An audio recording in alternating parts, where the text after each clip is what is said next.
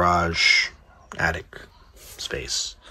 So we got electric heater here, and the blower motor just runs non-stop with no call for heat. So this right here is the relay that controls the blower. This here is for heating blower, and this right here is for when you're calling for fan. Okay, so this right here is a normally closed switch.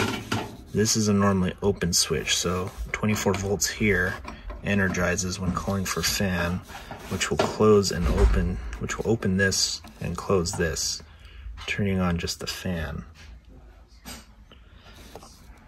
But for some reason we're receiving high voltage to this with no call. So this is a normally closed, so when there's no call, this fan will not turn on unless the heat strips are energized. So for some reason we have high voltage going into this relay, which is energizing the fan. So we need to find out why that is. So here we go.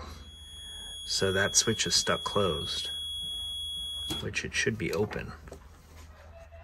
So that explains why we're getting power to this relay. So the idea is this heat mode, this fan will go into heat mode unless the strips are called for. If the strips are not called for, no voltage is sent to this relay, so the fan doesn't turn on. Unless you call for fan, then 24 volts goes to this relay, which will close this switch, which will energize the fan only. So for some reason, this switch here is stuck closed, which is interesting. So that means we do have a heat strip running. Yeah. So it looks like we found our culprit here. So it's looking like it's a sequencer the sequencer relay. Okay, so I have no call for anything. And see that heat strip is running.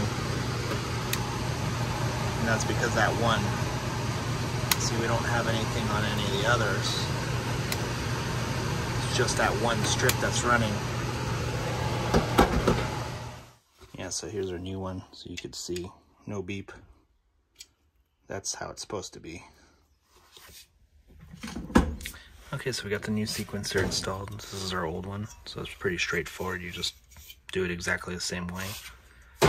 I added a screw on the bottom just to make it a little bit more secure. So we should be good to go. So we're gonna go ahead and cycle it on, and when I do this, the fan should not run. So here we go.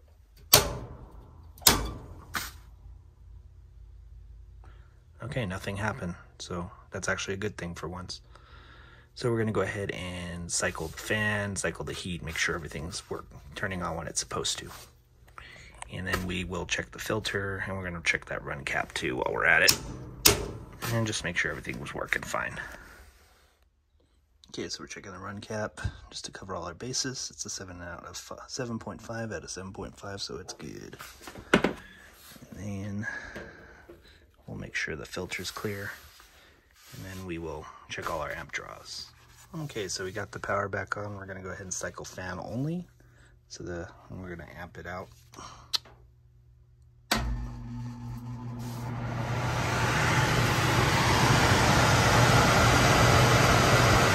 All right, so amp draw looks good. We're gonna go ahead and make sure it shuts off. All right, cool. So now we're gonna go ahead and energize our heat and make sure that works normally. Keep in mind it will take a minute for it to come on because it's sequencers. All right, there's our fan.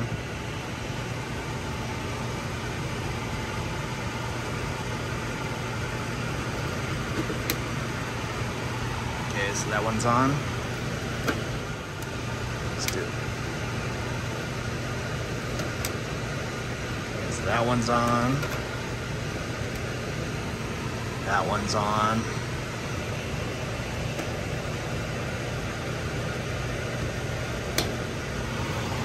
Okay, so they're all on.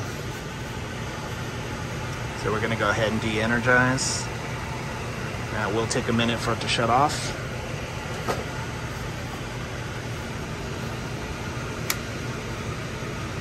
Okay, that one shut off. That one's still going. Okay, that one just kicked off. This one's still going. And this one will probably shut off at the same time as the fan. So what my best guess is. Yep. Sweet. So everything seems to be good. Just gonna go ahead and just double check, make sure all of them are off.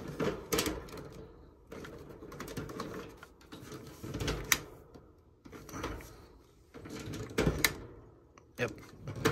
So yeah, so it looks like it was a bad sequencer. So anyway, hopefully this helps. Thanks for watching. Make sure you like and subscribe, comment, tell me what a horrible technician I am, hit that bell notification, and follow me on Instagram and Facebook.